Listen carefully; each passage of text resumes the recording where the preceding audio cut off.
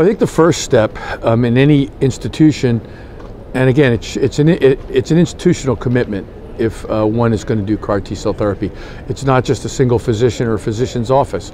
It involves multiple people. There's a chain of people that are involved, from the blood bank or transfusion service that receives the cells and thaws the cells and administers the cells, to the physicians and nurse practitioners and nurses that are caring for the patients during infusion and after infusion of the cells.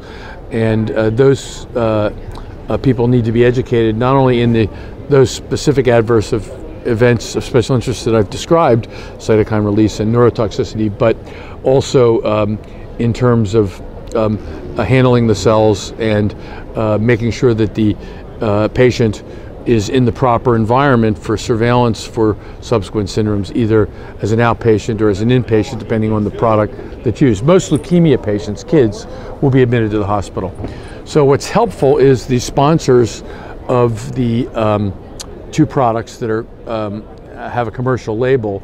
That's tisagenlecleucel or Kymriah, and the other one is axicabtagene ciloleucel, which is called Yescarta. They have REMS programs. So these are programs that will educate people at all points in the chain to what to expect, what the roles are, what the proper responses are, and actually have a test and things like that. So, and that's the first step in getting educated. Obviously, experience is important, and the only way you get that is by doing it. I think, though, people that are new to it, in addition to the REMS programs, should probably have a relationship with someone that is experienced. So if they run into problems, they have somebody they could call and get bounce problems off of.